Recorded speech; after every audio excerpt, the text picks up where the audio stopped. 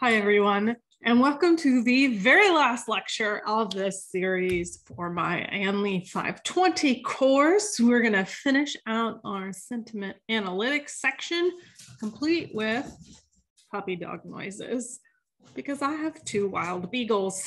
So you may hear them running around in the background, but they'll keep it light and entertaining while we talk about how to measure emotion.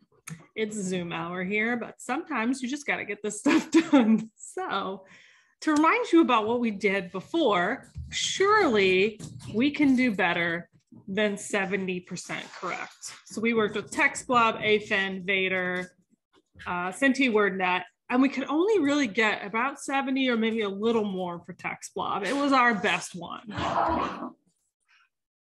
They agree. So lexicon-based models in an unsupervised style are really great when you're approaching a new task and you want a quick answer. And it's also well-defined for most regular English in this case, because all of those are English. But as long as you have a word list with polarity ratings, you can do that in any language. There are a ton, and I do mean a ton, of polarity data sets that are marked with things like the ANU data set that is in many languages at this point. So it is a flexible system that will allow you to work with data with no machine learning knowledge necessary, just a little bit of coding knowledge. So that's great when you're approaching a new task and you want an answer or you want something quick. They're also very efficient. Okay, except CentiWordNet, that one's kind of slow. Training your own model could allow you to create a better classifier. Machine learning models are great. They can really help us tune those parameters to make better judgments. And they may capture something that we aren't capturing by looking at each individual word by itself. So for example, sarcasm, irony, context, very hard to capture. Maybe with something like WordNet, we could grab those components, but we'll see today whether or not those things are useful. So for the feature extraction, because any good machine learning model, like we've learned in our classification lecture, first starts with some sort of set of features to predict that outcome. So what we're going to do here is we're going to use one of the techniques that we learned in that classification section to train and classify a sentiment model ourselves. Wild dogs. So let's do the simplest ones, which is the bag of words method. Because not only is it simple, it's effective. It works just like we saw in our last lecture set. And then we'll also test a TF-IDF normalization on our bag of words method. So remember, I don't like when people call TF-IDF a method because it's literally math applied to the bag of words technique, right? So it is a way to sort of smooth out the sparsity of the matrix, right? So we're going to import count vectorizer and TF-IDF vectorizer. I do love that scikit-learn has a very consistent system, much for the same reason I love Gensum. I do want to remind you that the people have arguments over if they're doing the appropriate math for the TF-IDF normalization. All right, so we'll do count vectorizer. We won't make this a one-hot matrix because we expect some words to be used many times, like not. It can occur a minimum of, at least once by setting the minimum frequency to 0. Don't cut off the top because we've already eliminated stop words except no and not and but from our list when we did data cleaning earlier in this lecture. And in this case, we're going to use 1 and 2 grams. So we're going to work with unigrams and bigram counts. That'll help maybe capture some of that context. We'll use fit transform on our training data set that we created earlier and just transform on the review data set. Quick reminder that fit transform creates the vocabulary and then applies that to all the documents. Transform takes that same vocabulary and applies it to the new documents because you can't have words that you've never seen before in the testing data set because it doesn't know what to do to predict with them. Same thing for TF-IDF. And so we're using all the same parameters, just apply the normalization component to it. Now, we have to use some sort of math. So first step, feature extraction, second step, math. So we did logistic regression, support vector machines, and naive Bayes before. So we'll actually consider all three of those again. Right? And then we can apply any of those here to our extracted bag of words and TF-IDF features. And let's start with logistic regression. I actually can't remember if I do them all or not, probably not, but we could apply all of them here. Well, so taking our bag of words methods here, we're fitting our training features and training sentiments. Remember, sentiment here is positive and negative. And we're predicting them to get our predictions. And let's look at our classification. So remember our text blob, that door is about to get on my nerves. Our text blob component was only able to get 74% accurate. And we only know that because we have a sort of training data set. Okay.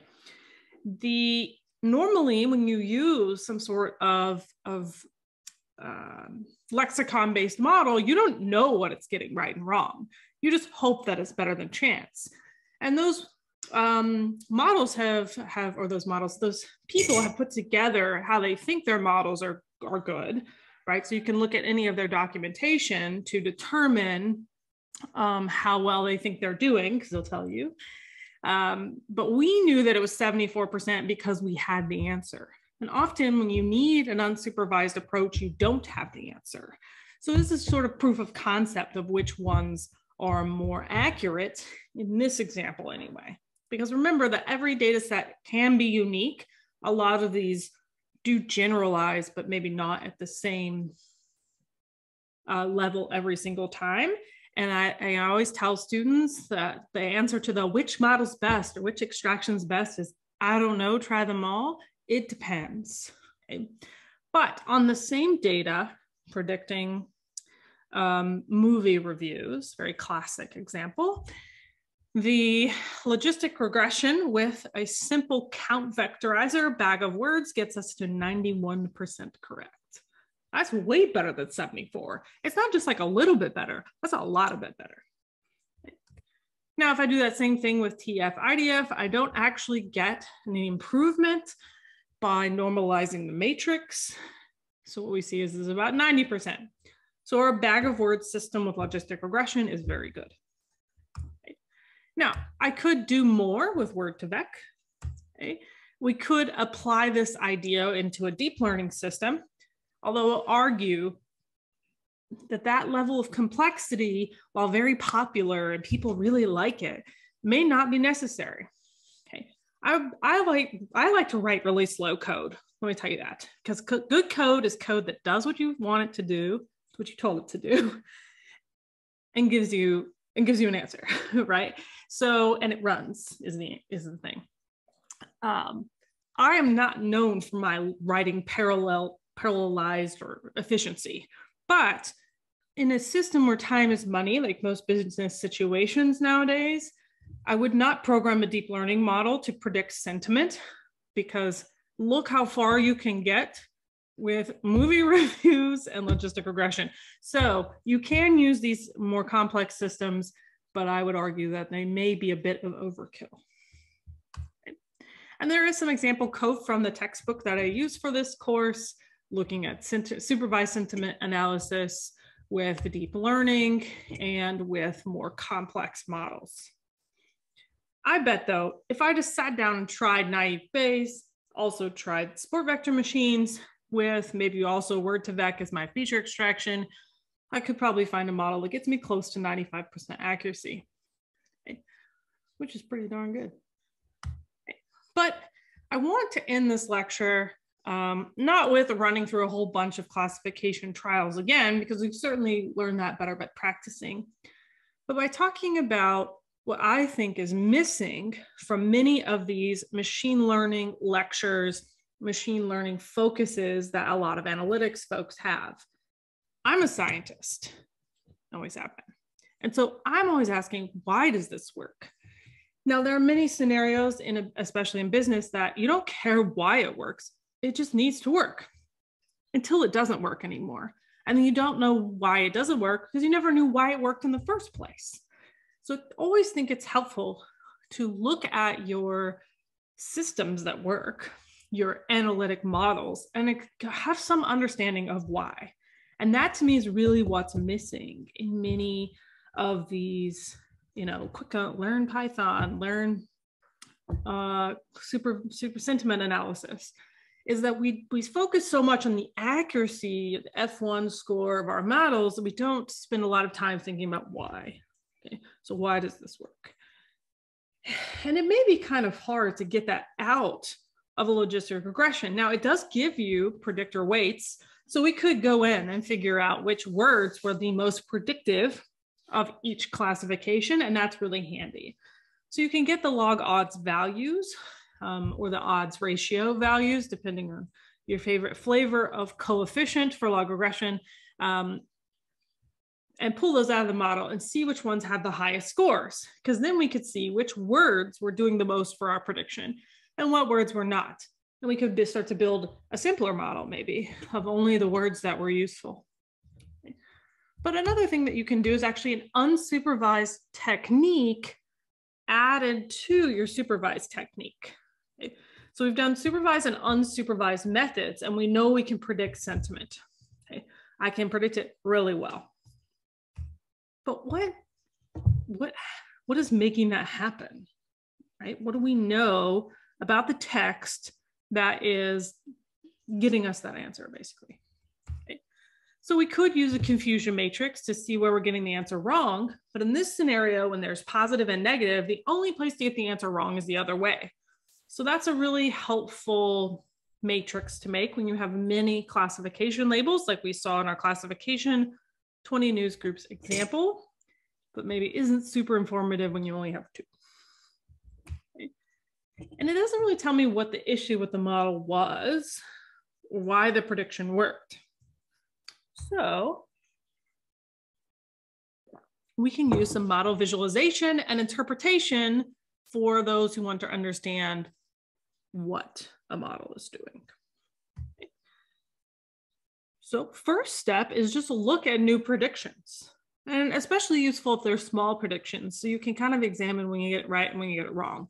Getting it wrong is the best way, because those are usually the most obvious places that something went awry. And so let's say The Lord of the Rings is an excellent movie. So that one should be positive. I didn't like the recent movie on TV. It was not good and a waste of time. That one should be negative. Okay, just reading them, you know which way it goes. If you had to guess which words were most important, probably excellent and not, right? So I created a new corpus. I'm using my clean text function from the previous lecture to process the data in the exact same way. This is very important that the data is in the same format every single time. I took my best model, CV transform. Okay. I predicted, and I'm just printing out. There's no classification report here because we're just literally printing to new examples that we haven't really coded. Now I just spoke aloud what their codes should be, but you have 100 of them. You would just print it out and see what it looks like. And it works. It matches my perceived answer for those components. Now, the nice thing to me about the logistic regression here is that this predict proba, which why is that what they picked instead of predict prob? Predict probability, predict proba, don't know. It's always amused me.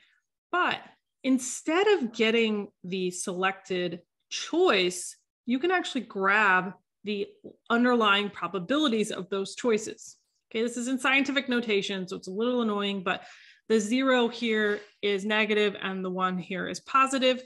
So what we're seeing is that, what we're seeing is that this has a 0.999 probability of being in the negative group and a corresponding very small 0.0008 probability of being in the negative group. Did I say that right? This is positive, this is negative, sorry. Now, this one is so close to 0 that it's like pretty much 100% in the negative group, and this one's 0% in the positive group. They'll always add up to 1 because that's how logistic regression works. It's the probability of being in group 2, okay, or group second, whatever one is coded second. And so we can use those to find, to me, the most interesting ones from our test data set are the ones where, hopefully you can hear Bodhi telling you how much he loves probabilities, are the ones where we're right at 50-50. Okay, so finding the probability sets where the data or where the predicted outcomes are like 45% yes and 55% no, or the other way around, 45% positive, 55% negative, or anything in that range right around 50, are the ones it's most confused about. Those are the ones that are hardest to predict. So extracting those from your finalized model could really tell you something useful. What is it that maybe distinguishes these, if I'm getting them right or wrong, that we could add to our model to improve our prediction, because we've seen about the ones that the model understands the least. Because the ones on the ends of the distribution, the model understands the most, unless you're getting it wrong. And so you could pull those, the ones you're getting really, really wrong, where it predicts 98% the wrong way as well. So the ends of the distribution are really interesting when you get it wrong. The middle of the probability distribution is really interesting either way, because those are the ones that are difficult to distinguish. Okay. And what you may find is that your model is really accurate, but it's very close to 50-50 every single time. And that's okay, because it's working, but then that will tell you something about the abilities of the model. Okay. So I'm going to go see what all that barking is about. And we'll pause here and finish up this lecture by adding one more technique to your toolkit where you can examine maybe why you're getting the positives and negatives that you are. All right, turns out we were barking at the walls just for fun. The joy of owning beagles. So let me tell you how much I love topics modeling as a system that may be informative for understanding the underlying components to your different classification labels. Now, my other course, ANLI 540, has way more on topic modeling, and our newer faculty member, Dr. Jordan, does even more topic modeling than I do. So we have other videos if you want to really get in depth on the ins and outs of topic modeling and semantic vector space models. I'm going to give you the brief overview right now. So what does it take to understand representation? So the goals behind topic modeling, while many people talk about it being an unsupervised classification technique, is that the whole point was to really understand what people were doing internally when they were comprehending text.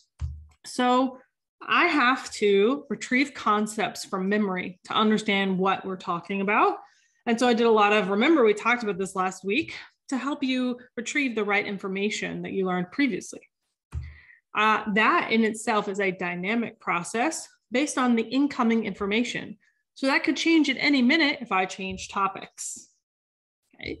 And that dynamic process also changes when the meaning of a word is changed. So we spent a lot of time this semester talking about polysemy, how words have multiple meanings, and sometimes understanding which meaning it should be, or word sense disambiguation, can be very hard for a computer, but is easy for us. So topic modeling can hopefully also capture those differences in context because of the words that hang out with the target word. Okay, so topic modeling has a similar look and feel to bag of words methods because it is based on bag of words methods.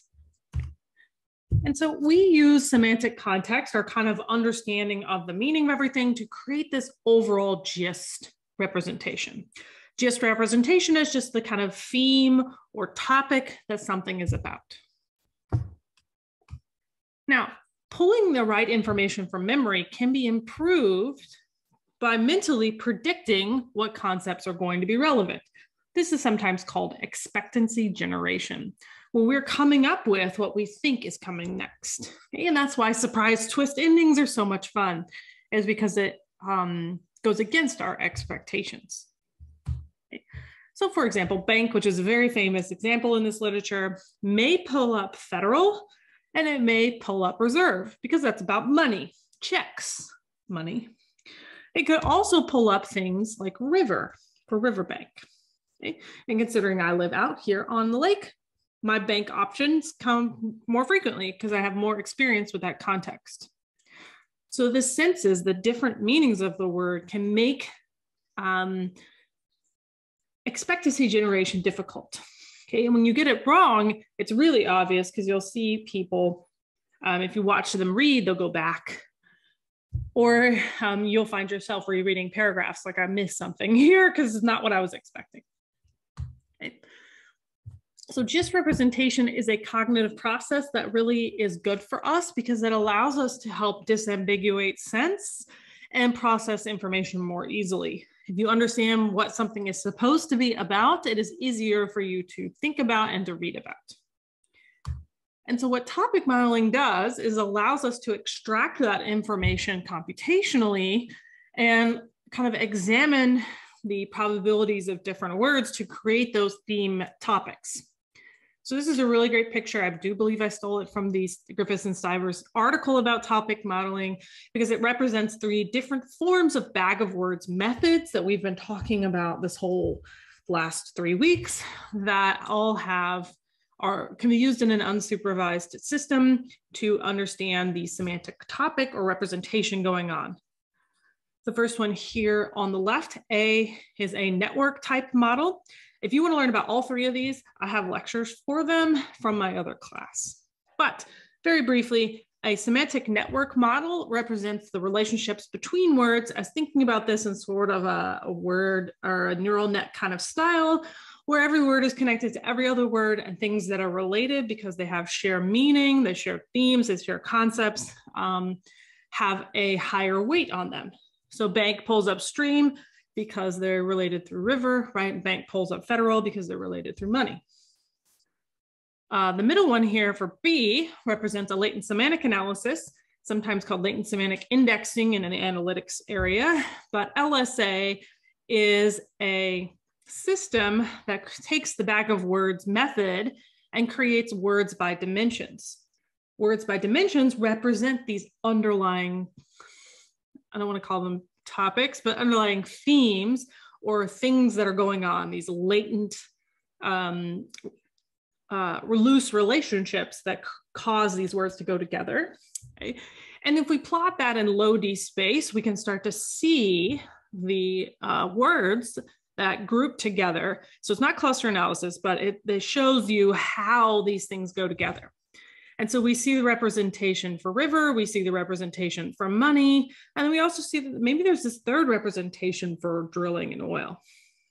Okay. Now, topic modeling, very similar to LSA, instead takes the bag of words method and turns it into probability distributions of words by topics and documents by topics. So what you end up with is sort of a probability list of how each word relates to the topic, which you give a label. And so we see that bank and money are topic number 1. So this is the money representation of bank. River and stream are topic number 2, and oil is topic number 3 by their probabilities. It's never almost that clean, but you get the idea. The other cool thing that people use topic modeling for is document classification, because much like logistic regression, it spits out a probability of each topic. So it tells you how much of each document is that topic, which is really nice in a multi-label situation, because then I can use those probabilities. So if it has 2 high probabilities, it's actually both topics, because no document is like one thing only. Okay, maybe tweets are because they're so short. Now these are all vary in their underlying math and their underlying original conceptions, but for our purposes, we can use them to create a visualization, a network of the things that are making the positive reviews positive and the negative reviews negative. Okay. So very briefly, a little bit on the math. This top one is LSA. It takes a words by documents matrix, that's our count vectorizer. It transforms that using singular vector decomposition, sorry, I almost said the wrong one, SVD, and crunches that to words by dimensions. Remember that dimensions, this is a dimension reduction technique here. Dimensions are the like representations of theme, of semantic space. Okay? And so it gives us a weight now of how each word is related to some sort of theme. And we can also see how each document is related to those themes, but most people spend their time and efforts focusing on words by dimensions because the words that go together tell you what those dimensions mean. Okay. Now, in a topic model, instead of the count vectorizer and singular vector decomposition, what we take is that count vectorizer and then turn it into a probability distribution.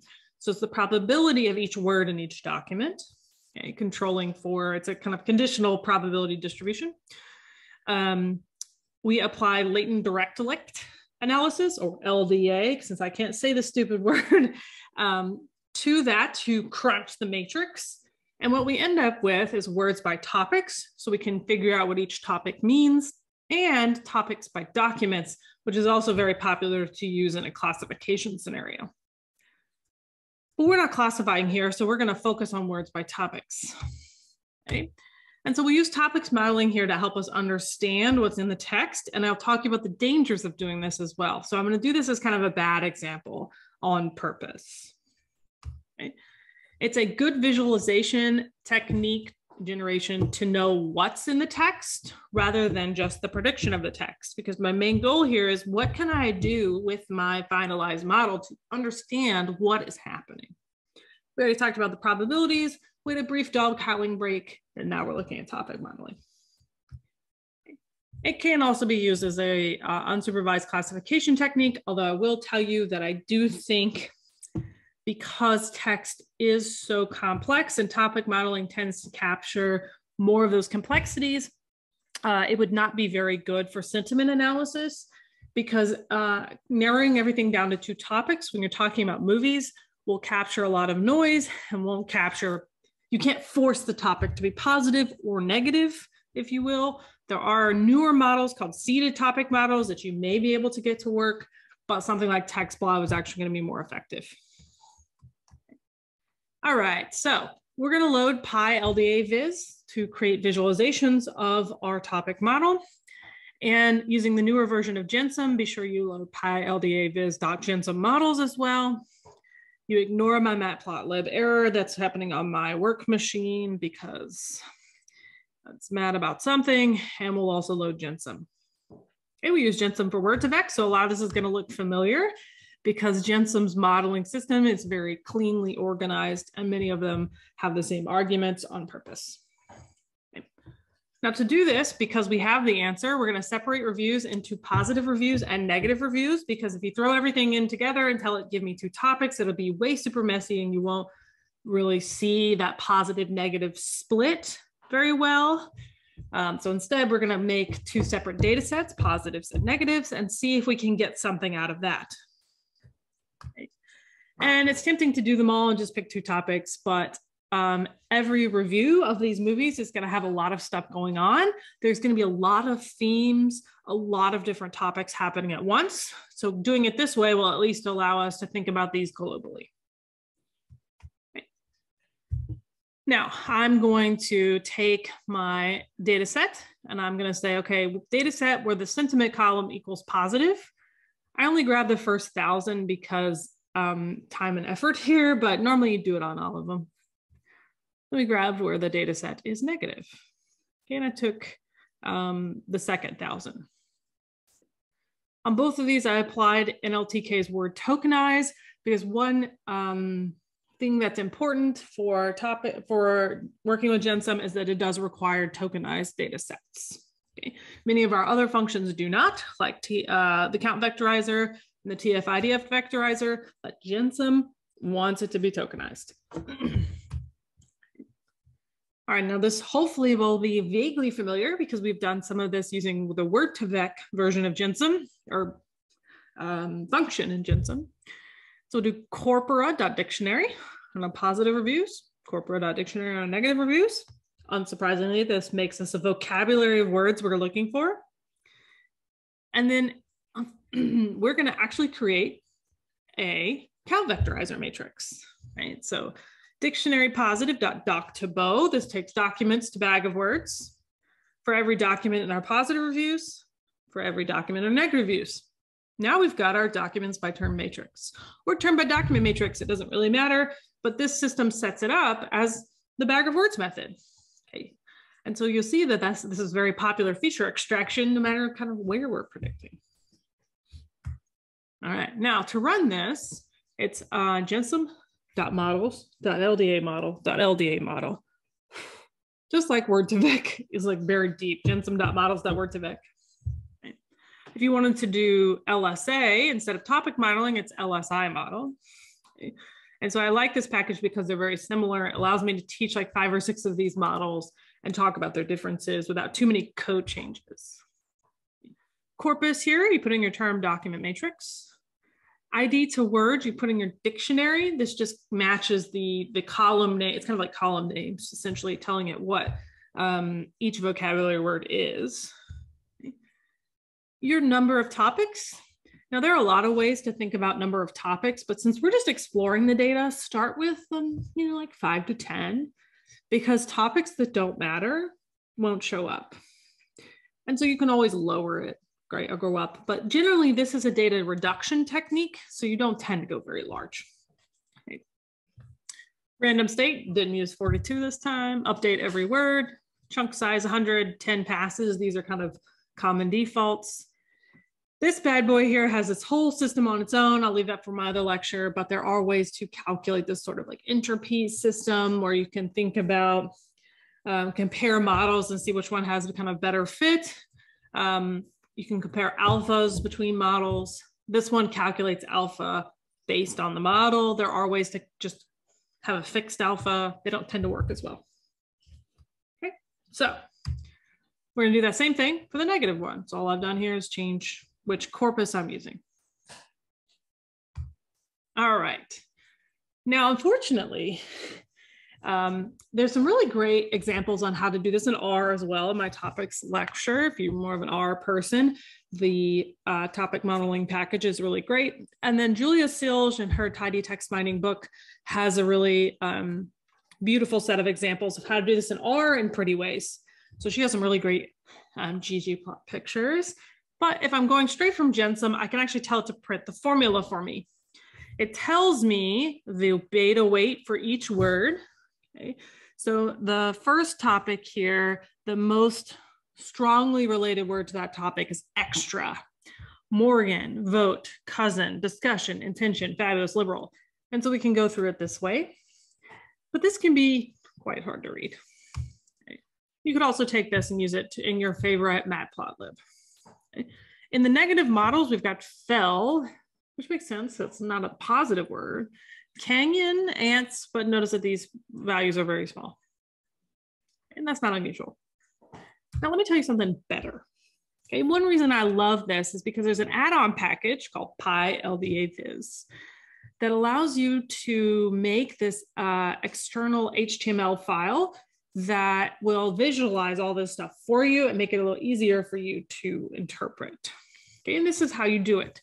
PyLDA-Viz.Gensum models. If you're using the old version of Gensum, it's just .gensum.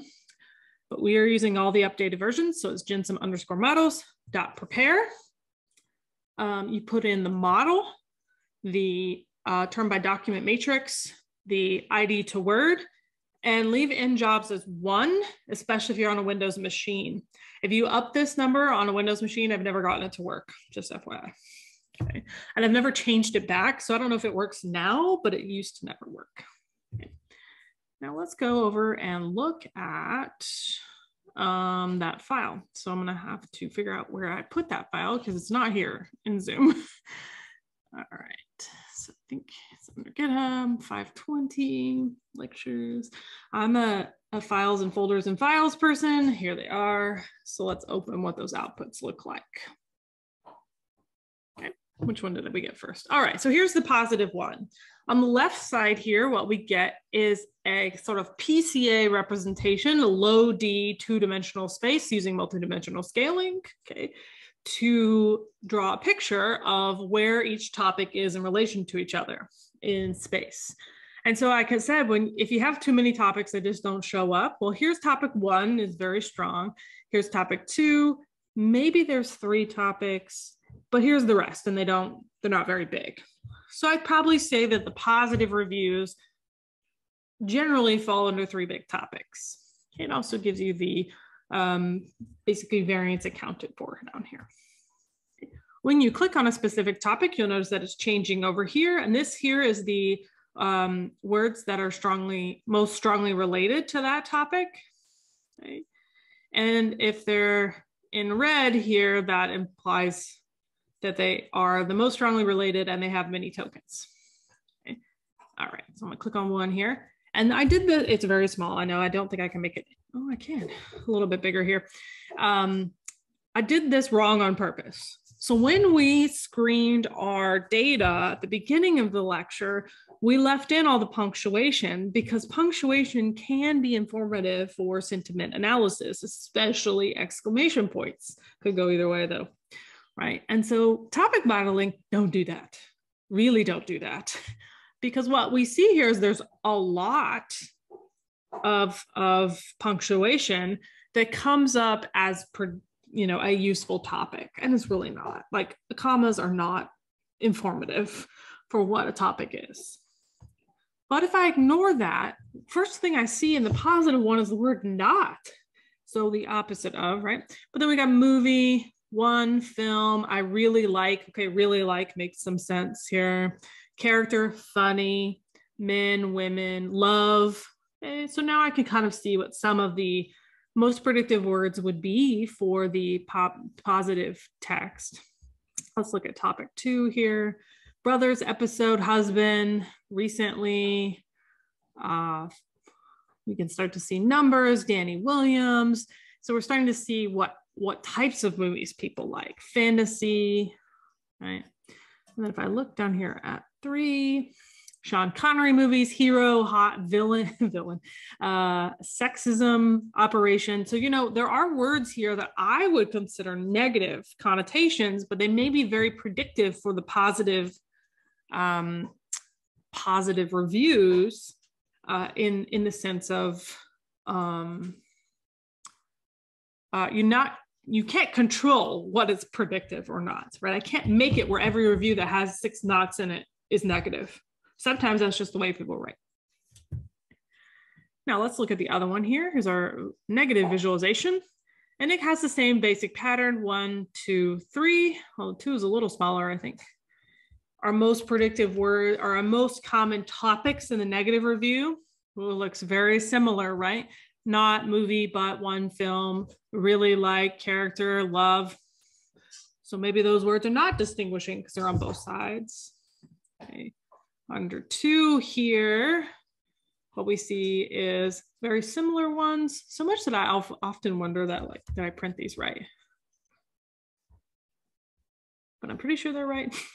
Right? And then for 3, we get the same kinds of issues. Okay. So I'll go back and make sure that these are correct, posted on GitHub. But if both of them turn out exactly the same, then you still don't maybe know what is predictive. Now, I will say that I think the point here is that punctuation is really problematic. You should take it out. And it may be that what is predicting under the hood is not words that you would expect. So in this scenario, with these kinds of results, I just also want to really show off how cool this visualization technique is, and hope that it gives you different answers for each category.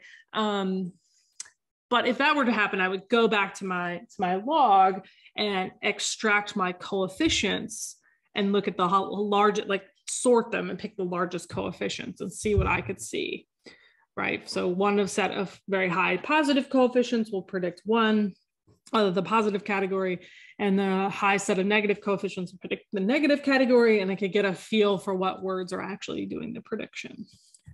The topic modeling does some really great work for me at telling me what those underlying topics might be.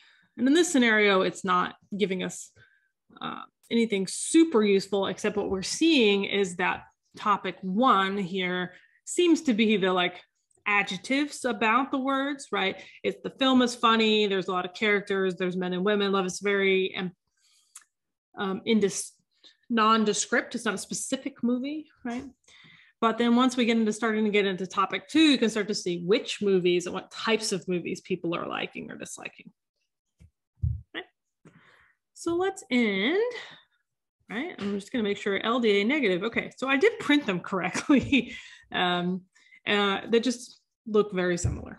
Okay. So let's take a summary here. We've learned how to use those pre-built lexicons to predict the polarity of text, and they work pretty well. They're not the best models, but they could be useful for quick and efficient classification. And then you could also work using ROC or sensitivity kinds of analyses to make those even better. I didn't really try very hard, and we still got 74% correct. Okay.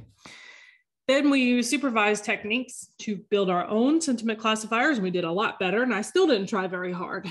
So if you have a data set that is similar to the types of things you're trying to predict, definitely go supervised techniques. But sometimes you may have a new problem that you don't have a similar enough data set to work with. Okay. And remember, you can extend that to any type of feature input and machine learning algorithm. So you could find that word2vec works better for you than simple bag of words. But I think the classification lecture showed that it will depend on the data, the match of the data to your training data. And I would just try a bunch of them and see what works best. And then tune the best one until you got it really good. Okay.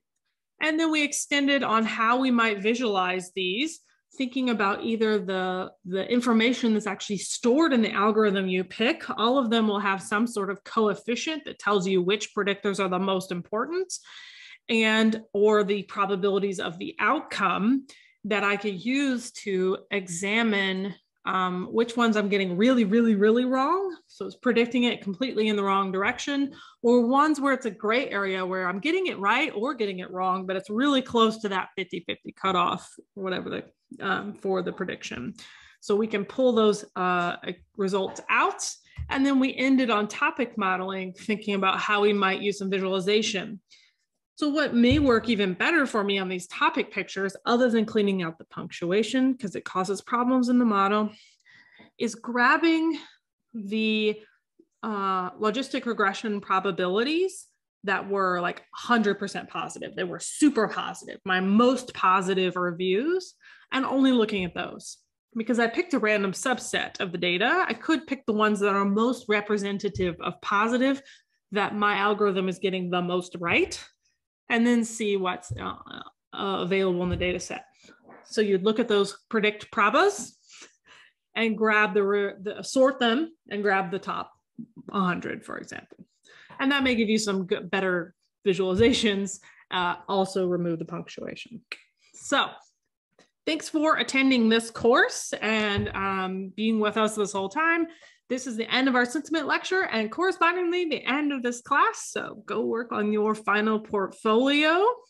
And I'm grateful that you have made it through with me.